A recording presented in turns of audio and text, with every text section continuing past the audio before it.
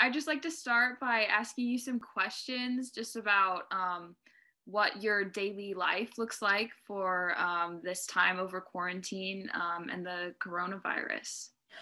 It's pretty quiet, down here in Edmonds.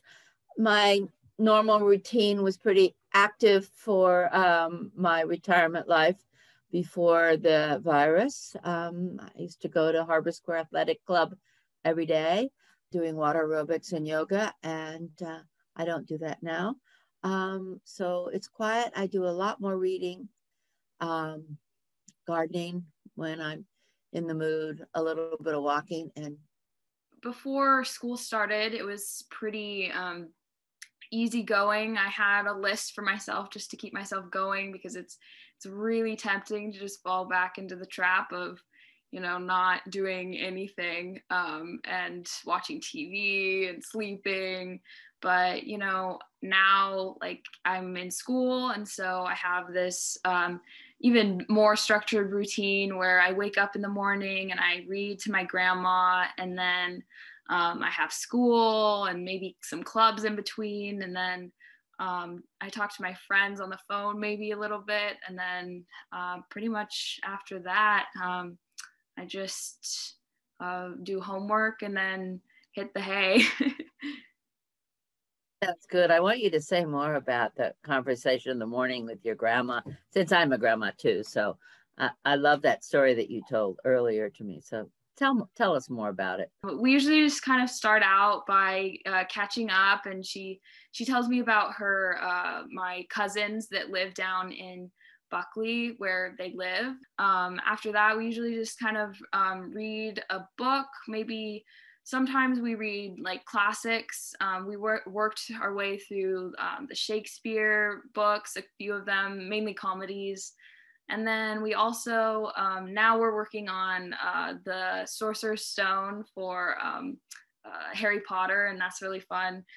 And you said that you had grandchildren, and then they were having a lot of different things going on, right? I do. And we just, they, up until a couple months ago, all the grandchildren were in other states. But in the fall, our California grandson moved up here to go to the UW and went into the dorms.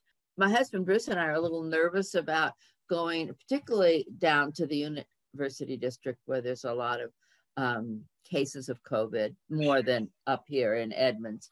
So we saw him outdoors, and then we haven't seen him until last weekend.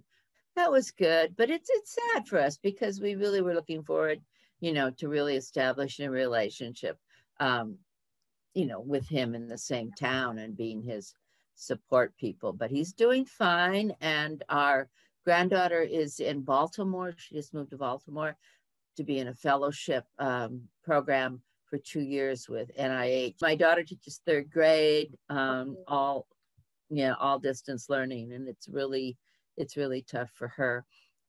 So it's a challenge for everybody. Edmonds, our little town of Edmonds, is surprisingly kind of lively, though. I don't know whether you come into town at all, but this weekend they started the holiday market, and of course we had the summer market, and but that's surprising. Things are opening up, new places or new restaurants. I think, wow, this is so interesting that this can happen. I went to Edmonds the other week, and it was great. There were people walking around. They were just kind of, it seemed normal. It really did. Like it seemed like we kind of came back to a little bit of reality. The future is sort of unknown, isn't it? How do you feel about that, Maxine? I used to kind of have a plan for myself. I'm kind of nowhere near that now because there's just been so much change with my schedule and my daily life that it's, like it gives you some time to really reflect on what's important to you. But at the same time, you don't have enough experience with all these things. So it's kind of like this tug of war. I'm kind of having to deal with deciding what I would like outside of just the simple, easy, like I'm gonna log onto my computer and learn. And it's so hard to tell what I enjoy sometimes. My granddaughter's in Baltimore, her fellowship is working with clients and patients who are addicted. And so, of course, they can't work with any patients right now. So she's doing lab work, which is not what she wanted to do. But eventually, maybe things will open up and change. I remember last year at this time, I flew to Reno to see my older sister who's in a nursing home, and my daughter from California drove up, and we met, and we stayed in a hotel. We had a great time visiting. We're planning to spend a couple months in the winter in Santa Barbara. We've done this for 4 years, and we're going to go forward and do it, but I think we're going to be sort of self-quarantining when we get there, and we have friends and family there, and I think we'll just have to play it by ear once we get there. So, well, what about Thanksgiving for you and your family? What do you have plans for Thanksgiving? It seems like we're going to be going to my aunt's house and having kind of like a Thanksgiving there, but it's just going to be so much different than anything we've, had before. Hopefully we'll have some Zoom or FaceTime meetings with the family, and we can do so much more than, is say this, if this happened in like 1950s or something, like maybe, they couldn't talk to their grandparents, or they were away from home, and it, I feel like it would just have been so much more like scary, just not being able to connect with people, because that's just so important. My grandma, who is the other one who is in the community and volunteering and interacting with so many different people, and she's 10 years younger, but still like she's not young, and so I worry about her, and I just wonder, like, what is she thinking? One of your grandmothers probably has a greater tolerance for risk or a need to socialize. That too, yeah, for sure. But I mean, and then a lot of people don't know anybody who has had COVID, so there's that reality there. I do, but I do too. I know somebody too. So it doesn't feel real sometimes, because you just heard from this other person that this person that you knew had it, and it just feels really detached sometimes. I kind of miss going to our local library, thinking about that the other day, So lots of things that are like gradually opening up. Some people are participating, but like your grandparents who don't leave the house ever. That one time they left their house, they got rear-ended and they had to deal with this whole mess.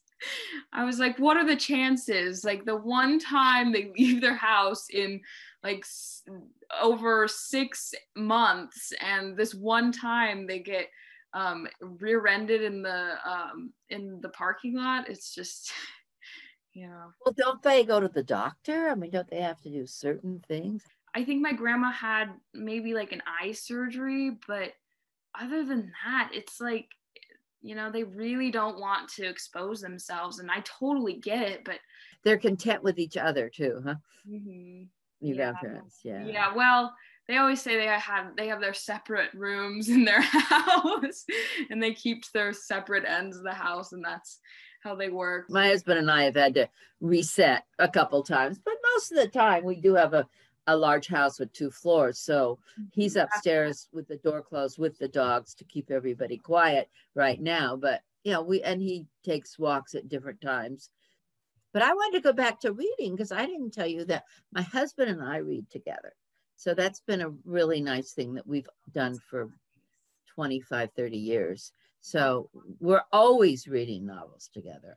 And right now we're on a detective series. So, we're big readers anyway, separately, but we do that. So I think it's lovely to read to people or have people read to you. I really like it a lot. I feel like it just gives you such a connection to people, and especially with COVID going on, and where everyone is just so far apart, and like sometimes that's the only thing you can do is just read to someone from like a long distance or even in your home. And so it's like it's something that like kind of brings you back into, maybe makes you forget a little bit that like the craziness that's happening out there, and just the story.